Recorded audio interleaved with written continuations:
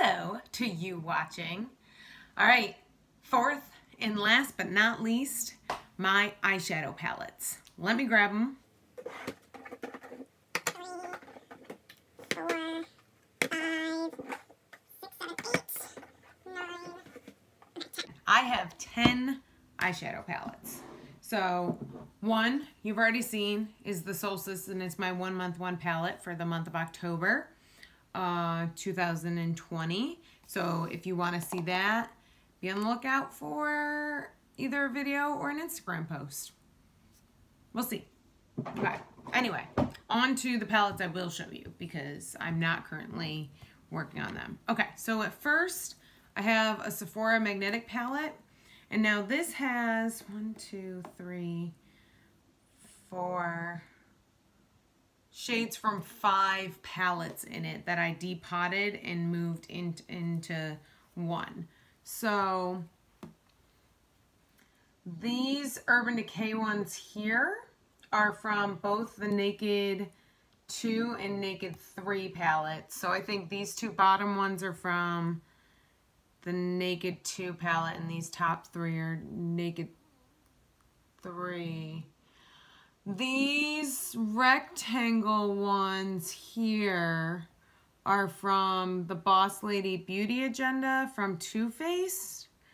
And then the square ones are from the Lorac Beauty and the Beast palette. And then this random circle one is from the Urban Decay Distortion palette. So as you can see, I currently have pan in 4 of these shades. And spoiler alert, this is going to be my pan that palette for November and December. So be on the lookout for that video.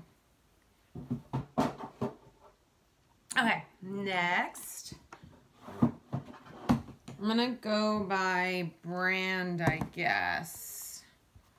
So I'm going to do my 2 that I only have 1. Okay, so this is the Just Peachy palette from Too Faced.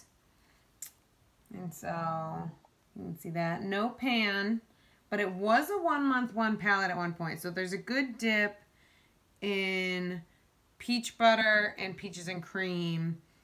And you can kind of see that I did use the other ones, but they're hard. They're mattes and they're all hard pressed.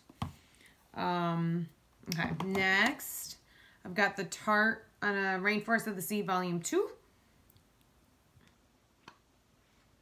There's that. I have pan in 2 shades. Here in Marina and in Conch. So, oh look, Inception. Oh, that's fun. That's my mirror in the back. But yeah. Okay, so that's those 2. Next, I'll go on to the 2 Hudas. I have 2 of the little 9 palette Huda ones. And now this is the Emerald, and I have pan in this one and then the center one. These are glitters, so that makes sense. I have a nice dip going in the 2 green mattes also. Oh, and the gold green at the bottom. But yeah, so there's that one. And I got this one because green's my favorite color. And then I liked the look of this one, but it's one of my newer palettes. And so I haven't used it much. I think I've only used it like twice. So there's no pan in that one. But hopefully I can get some good use out of it in 2021. Okay, next. So I'm going to do ColourPop next. And I have the Zodiac and the Yes Please palette. So the Yes Please, I've got no pan.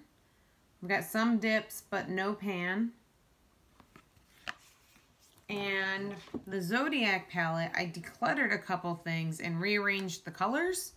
So I do have pan in this shade here, which is technically the Gemini, I think, but I rearranged the colors. So you can't trust the names. Okay. So, and last but not least, the Urban Decay palettes I have. I used to have all of the Naked, like the first 4 Naked palettes, but I gave away my Naked 1 to a friend, and I depotted my Naked 3 and Naked 4, or Naked 2 and Naked 3, but I still have the Naked Heat, mostly untouched, but all encased. And then my final palette is also my oldest palette, the Urban Decay Electric. And this one, you can see some use tips, and since they're such bright colors, you don't really need to use that much. But I have Pan in the Silver, Revolt. So yeah. And that's my eyeshadow palette collection. I used to have a lot more. I used to have probably almost 30. Much like my other makeups, I've been doing a good job of decluttering, giving away, using up. So yeah, that's my makeup collection. Each individual section. They're all short videos, so if I put them all together, it's a nice long video. But hope you enjoyed, and thanks for watching, and I'll talk to you next time. Bye.